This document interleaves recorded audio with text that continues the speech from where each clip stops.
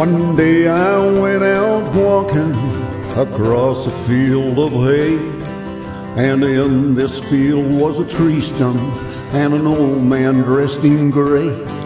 He was kneeling at the tree stump, and there he was a praying, with his tear-filled eyes aflow. That's where he prayed all day. He said, "Will you take a seat here while I tell you my life's tale? The folks I knew, the plans we made, we thought they'd never fail.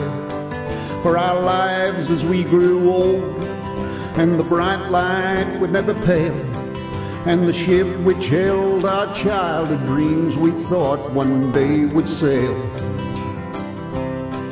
When we were young, we played here, when this tree was tall and fine. We'd laugh and joke and fool around, we had no sense of time. We could almost reach the heavens of the Lord above divine, from the branches of our playground out to the horizon's line. We'd meet beneath the spreading leaves every day in the summertime, running off to new adventures as long as the sun did shine, till the clouds of war grew darker and we couldn't escape the claim. We'd march off to be soldiers, some never to return again. So we vowed that we would meet here when this fighting was all done, at this place where our boyhood died and our manhood had begun. But the mighty tree was taken down to help rebuild the town, and all that remains in its place is this old stump in the ground. Since then it's been our altar to pray for those that fell.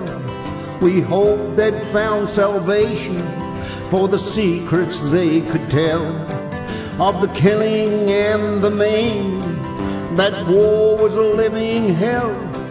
They shall be forever soldiers for those we toll the bell. Now it seems that I'm the last one left and my time it slips away. So I'm asking you to keep alive the souls of yesterday. Please kneel here at this altar before the Lord and pray on this our anniversary of our childhood's dying day.